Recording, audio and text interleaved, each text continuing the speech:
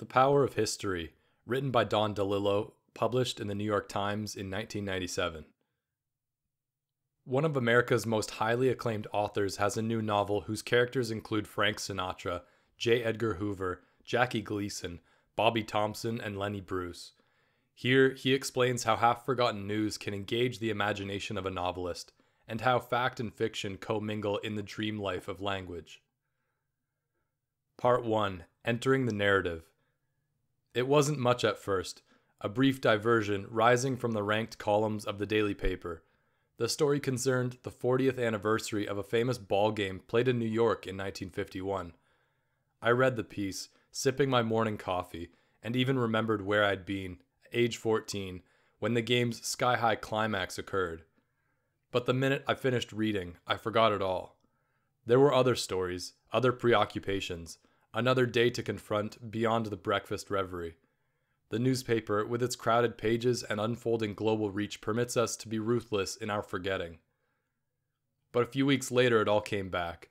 I found myself thinking about the event in a different way, broadly, in history, as an example of some unrepeatable social phenomenon, and I couldn't shake the impact of the game's great finish, the burst of jubilation in the old Polo Grounds and throughout much of the city when Bobby Thompson of the Giants hit the game-winning home run. I went to the basement of a local library to find a news account of the game. I did not have a clear motive. I had a curiosity, an intuition. I located the appropriate reel of filmed text, slid it onto the spindle, and nudged the speed switch. This was history in the microwave, the news pages speeding across the screen in a black and white blur. When I slowed the movement and found the date I wanted, I looked at the screen for some time, feeling a detached fascination, a clash of impulses, really. I think I was trying to be objective in the face of something revealed, an unexpected connection, a symmetry that seemed to be waiting for someone to discover it. Front page of the New York Times, October 4th, 1951. A pair of mated headlines, top of the page. Same typeface, same size type. Each headline 3 columns wide, 3 lines deep. Giants capture pennant. This was the dramatic substance of the first headline. Soviets explode atomic bomb. This was the ominous threat of the second. What did I see in this juxtaposition? 2 kinds of conflict, certainly, but something else, maybe many things. I could not have said at the time. Mostly, though, the power of history. This is what kept me fixed to the swivel chair, eyes on the screen but not really looking anymore, staring past the page or into it. A fiction writer feels the nearly palpable lure of large events, and it can make him want to enter the narrative. The passionate mastering of documentary material is a bracing cure for the self-spiralings and unremitting inwardness that a long novel can inflict on a writer. And the prospect of recovering a nearly lost language, the idiom and scrappy slang of the post-war period, the writer's own lifetime, but misted, much of it, in deep distance. What manias of anticipated pleasure this can summon. A language to reinvigorate the senses. A subject of strong and absorbing proportions. These were feelings that would come, eventually. At the moment, in the library basement, just a small numb hush, a sense of history. The home run that won the game, soon to be known vaingloriously as the shot heard round the world, had found its vast and awful counterpoint. A Russian mushroom cloud. Part 2. Fame and Waste. It was a painter, William de Kooning, who said, "It's a certain burden, this Americanness. If you come from a small nation, you don't have that. I feel sometimes an American artist must feel like a baseball player or something, a member of a team writing American history." Novelists don't feel like team members, but the sweeping range of American landscape and experience can be a goad, a challenge, an affliction, and an inspiration, pretty much in one package. The novel can be a foolhardy form, bristling with risk. It is dynamic, ambitious, and power-haunted. It draws the best young talent. It places an abundance of means at the writer's disposal, all conducive to foul up. It has shaped, for better or worse, the novelist's self-lionizing nature and his potential for overreach and excess. And it has lately grown desperate for attention. Maybe it is the evanescent spectacle of contemporary life that makes the novel so nervous. Things flash and die. A face appears, a movie actors, say, and it seems to be everywhere, suddenly.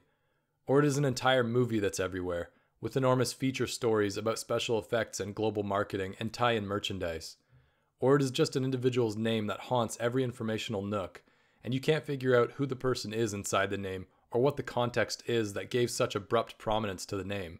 But it never actually matters, and this is the point. The fame-making apparatus confers celebrity on an individual in a conflagration so intense that he or she can't possibly survive. The quick and pitiless end of such a person's career is inherent in the first gathering glimmers of fame. This is how time has collapsed, and this is how the larger cultural drama of white-hot consumption and instant waste is performed in individualized terms, with actors playing themselves. The fast-forward nature of the decade is an apt subject for a novelist, but the novel itself, the old, slow water torture business of invention and doubt and self-correction, may seem to be wearing an expiration date that takes effect tomorrow. The microwave, the VCR remote, the telephone redial button, and other time-collapsing devices may make us feel that our ordinary household technology reflects something that flows through the deep mind of the culture, an impatient craving for time itself to move faster. In a period of empty millennial frenzy, we may begin to see a precious integrity in the documents of an earlier decade or century.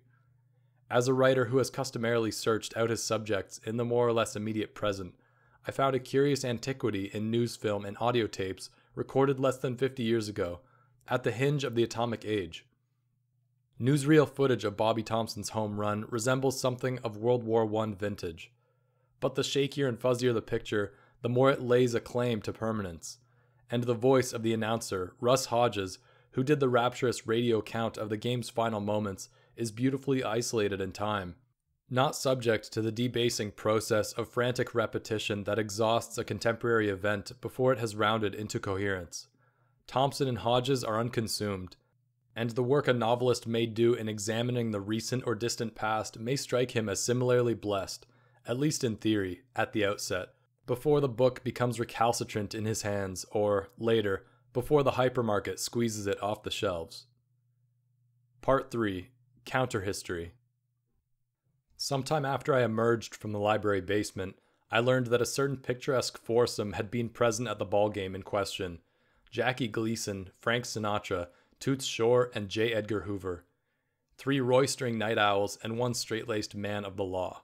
Sportsmen and cronies who wouldn't want to deny themselves the aura of such a high-profile event. Hoover's name was a surprise, the kind of lucky find that makes a writer believe he is astrologically blessed.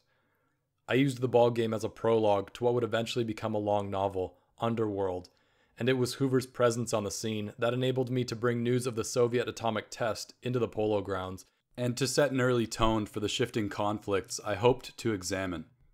And the other 3 men, in their Irish, Italian, and Jewish combustibility and their working-class backgrounds, became a collective herald of themes and characters that would flow through the novel proper. When history offers up shiny gifts, the novelist begins to see the rightness of his enterprise. But how right is it actually? Doesn't a fiction writer necessarily distort the lives of real people? Possibly not as much as the memoirist does, intentionally, or the biographer, unintentionally. That's the easy answer. The deeper reply begins with a man who distorted the lives of real people as a matter of bureaucratic routine. J. Edgar Hoover makes several appearances in Underworld. He is not one of the central characters. These people are all inventions, whole or partial, issuing from the author's memory and imagination, from the small gathered fragments of overheard voices and random faces glimpsed in the street. Hoover is a disinvention, real, conjectured, gambled on, guessed at. Hoover in his taut and raging selfhood. Hoover in his impregnability, an incitement to the novelist's perennial effort to detect the hidden nature of things. Fiction will always examine the small, anonymous corners of human experience, but there is also the magnetic force of public events and the people behind them. There is something in the novel itself, its size and psychological reach, its openness to strong social themes, that suggests a matching of odd couple appetites, the solitary writer and the public figure at the teeming center of events. The writer wants to see inside the human works, down to dreams and routine rambling thoughts, in order to locate the neural strands that link him to men and women who shape history. Genius, ruthlessness, military mastery, eloquent self-sacrifice, the coin of actual seething lives. Against the force of history, so powerful, visible, and real, the novelist poses the idiosyncratic self. Here it is, sly, mazed, mercurial, scared half crazy. It is also free and undivided, the only thing that can match the enormous dimensions of social reality. It is almost inevitable that the fiction writer, dealing with this reality, will violate any number of codes and contracts. He will engineer a swerve from the usual arrangements that bind a figure in history to what has been reported, rumored, confirmed, or solemnly chanted. It is fiction's role to imagine deeply, to follow obscure urges into unreliable regions of experience, child-memoried, existential, and outside time. The novel is the dream release, the suspension of reality that history needs to escape its own brutal confinements. Fiction does not obey reality even in the most spare and semi-documentary work. Realistic dialogue is what we have agreed to call certain arrays of spoken exchange that in fact have little or no connection with the way people speak. There is a deep density of convention that allows us to accept highly stylized work as true to life. Fiction is true to 1,000 things, but rarely to clinical lived experience. Ultimately, it obeys the mysterious mandates of the self, the writers, and of all the people and things that have surrounded him all his life, and all the styles he has tried out, and all the fiction of other writers he has read and not read. At its root level, fiction is a kind of religious fanaticism, with elements of obsession, superstition, and awe. Such qualities will sooner or later state their adversarial relationship with history. It is also true that power and renown tend themselves to diminish the distance between fact and fiction. A person sufficiently original and lustrous inspires his own transcendence, his space launch out of strictly historical levels, and his reimagining in fiction, myth, fairy tale, and cartoon. Not so lustrous was Richard Nixon, but he functioned nonetheless in the glow of prodigious power and seemed in his unique and ghost-haunted way to carry into the public discourse such personal themes as loneliness, vindictiveness, and acute suspicion. And in The Public Burning by Robert Coover, Nixon exceeds the limits of plausible experience. Nixon, the Marx Brothers, Betty Crocker, and the atomic spies Julius and Ethel Rosenberg, all minced together and rematerialized in the textured paranoia that replaces history and marks an epoch's direst and deadest end. Ultimately, the writer will reconfigure things the way his own history demands. He has his themes and biases and limitations. He has the small crushed pearl of his anger.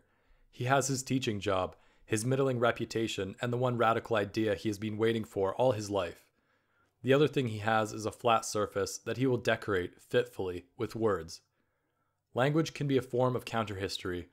The writer wants to construct a language that will be the book's life-giving force. He wants to submit to it. Let language shape the world. Let it break the faith of conventional recreation. Language lives in everything it touches and can be an agent of redemption, the thing that delivers us, paradoxically, from history's flat, thin, tight and relentless designs, its arrangement of stark pages, and that allows us to find an unconstraining otherness, a free veer from time and place and fate. The language of a novel, E.L. Doctorow's Ragtime, say, can be so original and buoyant that it necessarily transforms the past. The tonal prose creates its own landscape, psychology, and patterns of behavior. It is stronger than the weight-bearing reality of actual people and events. It has a necessary existence, while the source material is exposed as merely contingent. In Ragtime, history and mock history tool along together. They form a kind of syncopated reality in which diverse human voices ultimately come into conflict with a single uninflected voice, the monotone of the state, the corporate entity, the product, the assembly line. In this novel, language is a democratic experiment.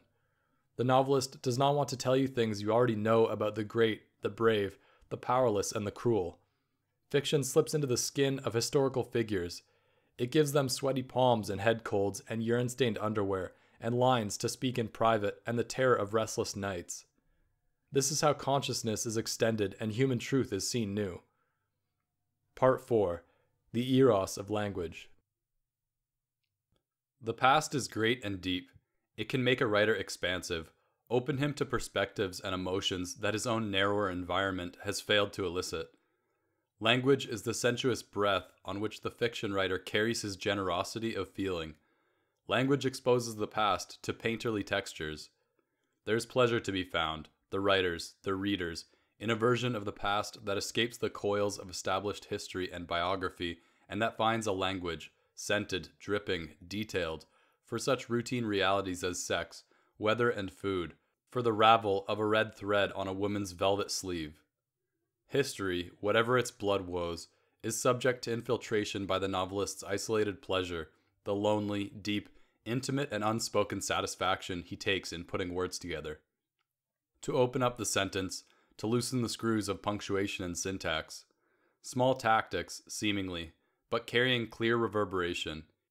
In Underworld, I searched out the word-related pleasures of memory, the smattered language of old street games, and the rhymes of 1,000 street corner conversations, adolescent and raw. The quirky language of baseball and the glossy ad speak of Madison Avenue. And what rich rude tang in the Italian-American vulgate, all those unspellable dialect words and derivations of the lost Bronx. And what stealthy pleasure to work out spellings, and how surely this range of small personal recollection served to quicken and enlarge the language that ensued. Small tactics, minor maneuvers. I used lowercase letters for such trademarked terms as styrofoam, Velcro, plexiglass. But why? I didn't realize until the book was nearly done that I wanted to unincorporate these words, subvert their official status. In a novel about conflict on many levels, this was the primal clash, the tendency of the language to work in opposition to the enormous technology of war that dominated the era and shaped the book's themes. The writer sets his pleasure, his eros, his creative delight in language, and his sense of self-preservation against the vast and uniform death that history tends to fashion as its most enduring work. Part 5. The final iconic flash. You're watching a videotape of hooded men emerging from a bank, and they move with a certain choreographed flair, firing virtuoso bursts from automatic weapons, and you wonder if they are repeating a scene from a recent movie, the one that disappeared overnight when the weekend gross was flat, and the tape is played and replayed, exhausting all the reality stored in its magnetic pores, and then another tape replaces it, a car chase through a startled suburb, and the culture continues its drive to imitate itself endlessly, the rerun, the sequel, the theme park, the designer outlet, because this is the means it has devised to disremember the past. Or you're staring at the inside of a convenience store on a humdrum night in July. This is a surveillance video with a digital display that marks off the tenths of seconds. Then you see a shuffling man with a handgun enter the frame. The commonplace homicide that ensues is transformed in the image act of your own witness. It is bare, it is real, it is live, it is taped.